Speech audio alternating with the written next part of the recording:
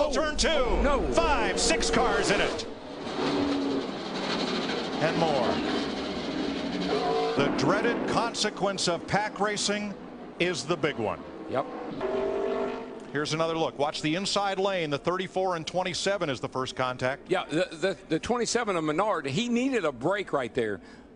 But David Reagan was all over him, and when Menard went up the hill just a little bit, Reagan was on that left corner and turned him around. Damage to Casey Kane in the 5 as well as Hamlin in the 11.